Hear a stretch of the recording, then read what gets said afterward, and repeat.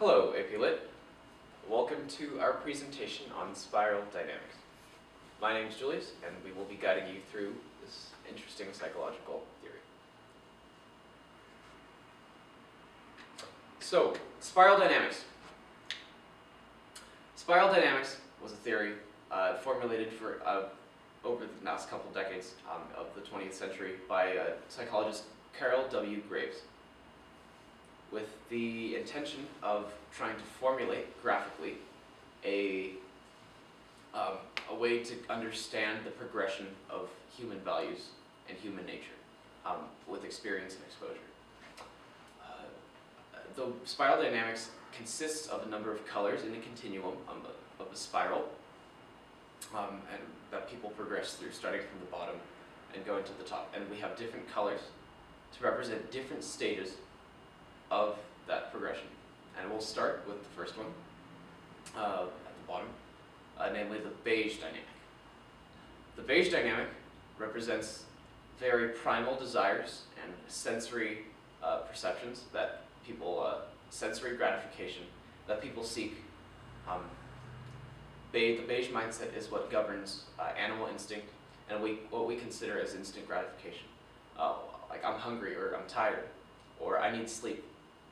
If you want to think about it in terms of a person, when a person is first born, and an infant really doesn't care about anything else except just themselves, and I need a blanket, I need my diaper changed, stuff like that.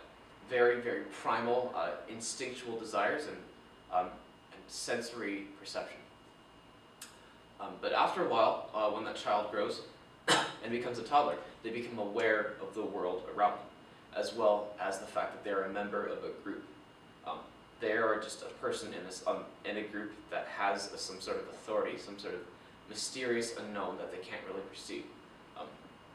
Just in the toddler's experience, what the purple really embodies is a knowledge of community and a knowledge of an integration in the community, but also just a wide unknown that one is not able to interact with yet. This really represents like the toddler mindset that we just described. But after a while, that toddler grows up and becomes preteen, and they start to realize, they start to be able to pinpoint exactly what that authority is, and they get to be able to manipulate that authority for their own gains. To put it into context, if you have a preteen and they recognize that their parents are the authority that they have to manipulate to get candy, for example. If a preteen wants a candy, then they'll find ways to compel that authority, their parents, to buy them that piece of candy. That's really how it works. Red is group, but also authority that they can manipulate. This is the first point in which a person can actually manipulate their surroundings for their own gains. After that, the blue stage, which follows, the blue stage really embodies the addition of purpose to that sense of group and authority. For the first time, a person who progressed from red to blue can identify exactly who that authority is and why they are that authority, why circumstances are the way they are, and in doing so they can imbue their circumstances with purpose, and they can understand the purpose for doing certain things. If you think about a child who understands, oh, okay, I have parents and they have an authority because they have a job, that they can make money, and we need money to buy food that's stable. They can understand why the circumstances are the way they are and why their parents have that authority. But after a while, with an understanding of authority and purpose comes a feeling of skepticism. When that child, after a while, after understanding the purpose, begins to question why that authority exists. Why do my parents have so much authority? Why can't I go out and do stuff? This really embodies the spirit of the teenage years, when people are rebellious and they question a lot of things, sometimes just for the sake of questioning them. And it's an integral point of development in anyone's life. But following the orange, after a while, just rebelling against everything, comes the green stage, which is a reaction to the failure or the dysfunctionality of the orange stage. people in the green mindset have an appreciation of the inadequacy of orange in addressing the world around them. You can't always just be skeptical and question everything. There's a certain element of functionality that you're missing over there. In which case, green, the way green thinks about it is like, okay, well, if I can't beat them, I might as well join them. And the green now has a sense of the system of society and their role in it, and seeks to make consensus with others to get what they want. It's still self-centered, but they recognize the different sectors of the system and the necessity of compromise to reach consensus and to reach a goal. And now that completes the first tier of spiral dynamics, which is set forth just by which is characterized by egocentrism. No matter all these perspectives up until this point really just are concerned about what I want and how do I get what I want, even if it's whether it's with a group or just with myself or with an authority or with a system as a whole, it's still what I want. The second tier follows this with yellow, which is a direct reaction to the inadequacies of green. Yellow, for the first time, is able to see the other levels and identify them, and sees the inadequacies of green in that yellow can identify that trying to impose one's ideals on a group and trying to achieve that isn't always easy. And consensus can't always be reached just from a singular perspective. And so what yellow does for the first time is able to remove themselves temporarily from that idea of identity. And in trying to reach consensus, yellow is able to try to manipulate those different mindsets to reach a compromise.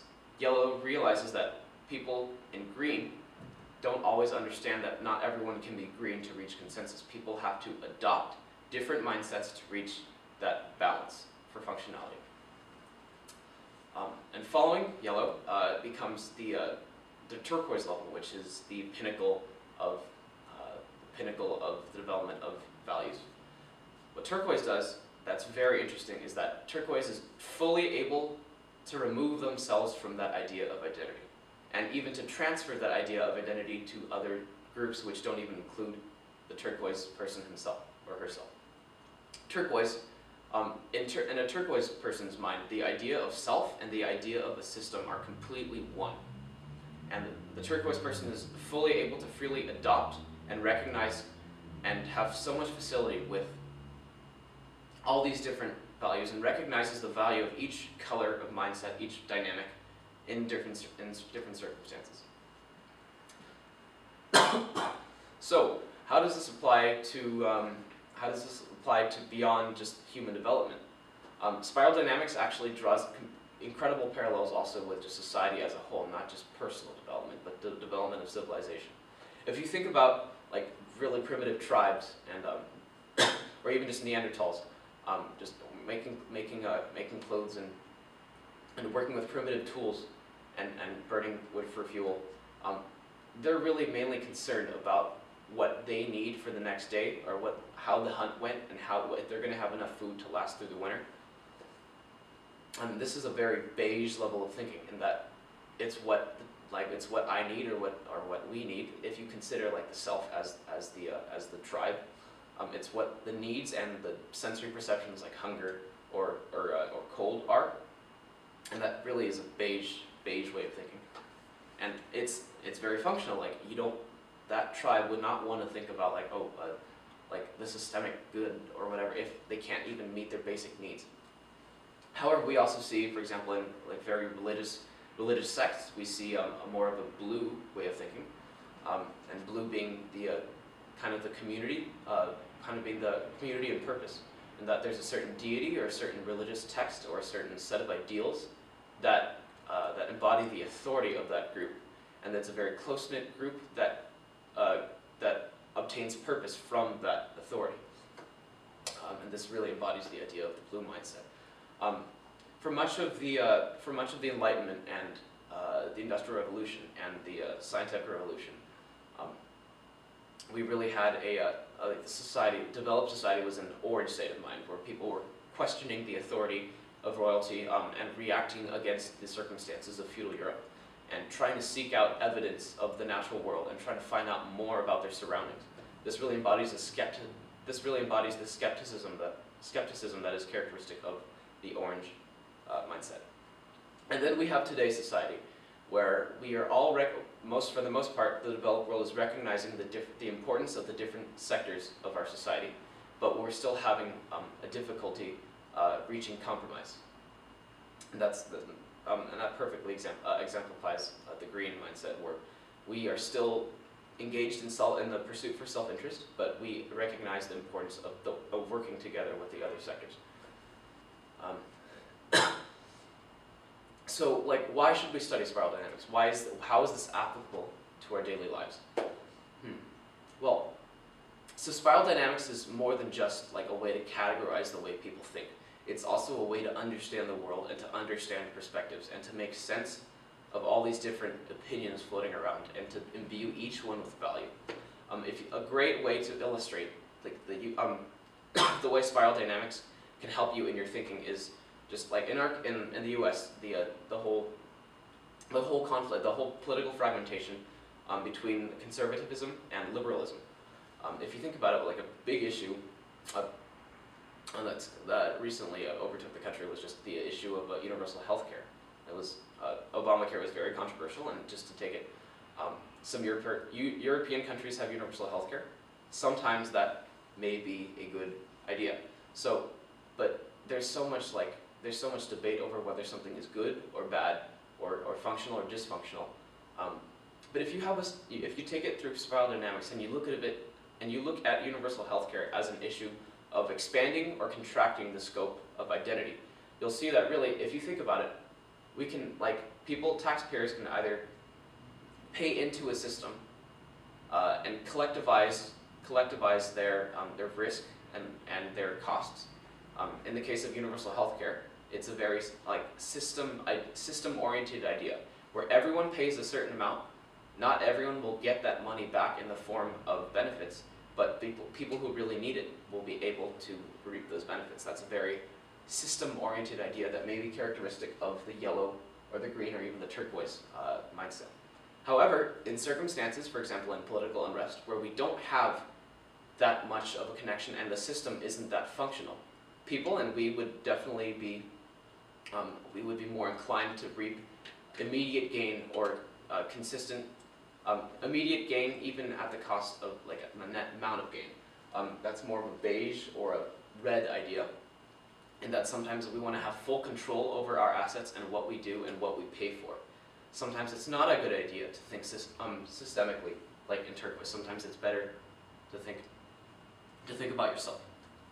And so really, when you think about this, it's just all the different colors can really help you to see the world in color. Usually we think about issues not even as black or white, but as a whole continuum of gray and 50 shades of all these different shades of like black and everything, white and everything in between. But with spiral dynamics, if you start thinking about it this way, you see the world in color. It's no longer just black or white or good or bad or functional or dysfunctional. It's if you think and you're able to identify different mindsets and different actions and behaviors with these colors, with whether it's a blue way of thinking or a red way of thinking or a green way of thinking or whatever color be it, you'll start to see the value of all these different perspectives with their own value, and that all these perspectives and all these opinions have their own value in certain contexts. Certain contexts are more applicable, you see them more, but understanding spiral dynamics allows you to respect the opinions of others a lot more. And so, and that is the utility. It's an amazing tool to understanding, to getting to know other people and to appreciating other people's perspectives in our diverse and beautiful world.